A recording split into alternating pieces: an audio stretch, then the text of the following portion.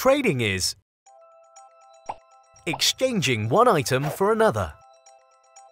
Today, as we use money, we trade by exchanging money for items. Trading in the financial markets is the same.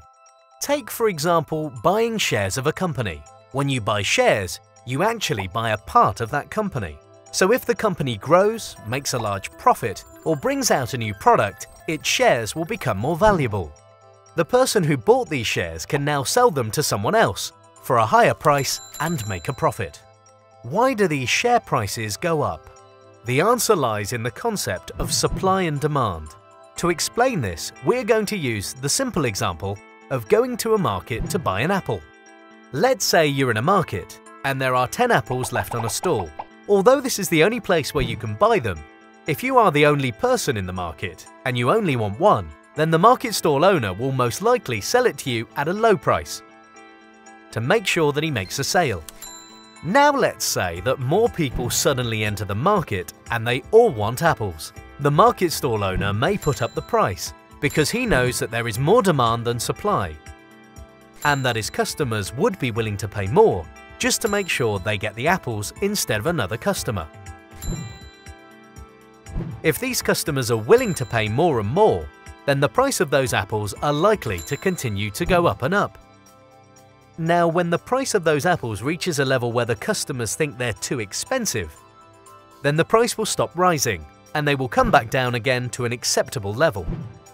At this point, it could be said that the apples have reached market price, the level at which the market stall owner and the customers agree on what is an acceptable price for them both. But things don't stay like this forever. If the supply of apples increases, the price will likely go down again. Take, for instance, another market stall owner coming into the market offering more apples. His strategy to get into the market will be to offer apples at a lower price.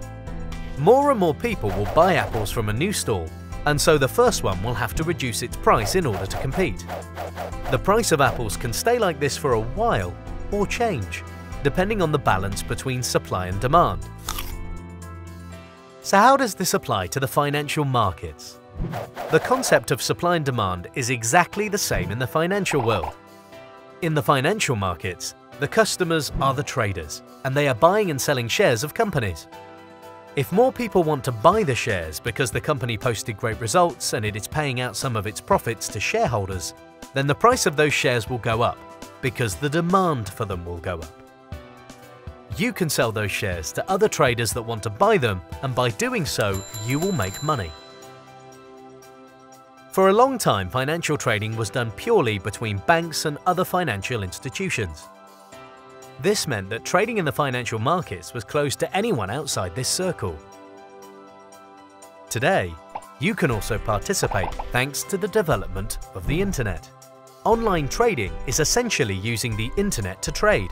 Almost anything is traded online, including stocks, currencies, commodities, physical goods, and a whole host of other things.